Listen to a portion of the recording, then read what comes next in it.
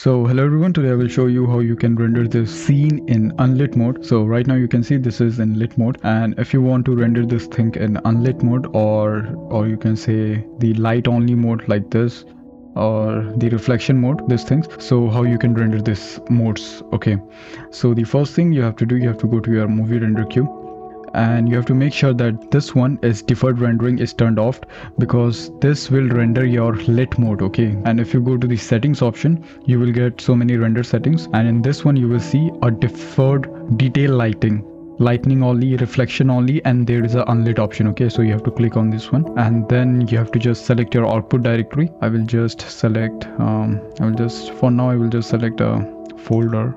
And then after that, what you have to do, you have to make sure that this one is disabled, or you can just remove this thing, and you have to just enable this thing, and you can use your normal settings that you use, but we are just rendering the unlit mode, so we don't need that much high quality renders. We don't need any kind of anti-aliasing or any kind of console variable for this one, because we don't want to render any kind of high quality stuff. So you can just leave this thing like that and make sure that your output directory is okay, and then you have to render. So now you can see it is rendering the unlit mode, and same way you can render the light mode only, and there are other modes also. If you go to the setting option, there is a lighting only and reflection only, and then detail lightning.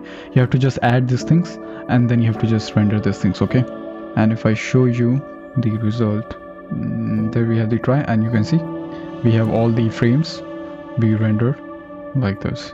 So you have to just make sure that you are not using the default rendering. This deferred rendering will render your lit mode, and the other will render the specific modes. Okay, the detail lightning and this one. Okay, so yeah, that's it for this tutorial. Thank you for watching.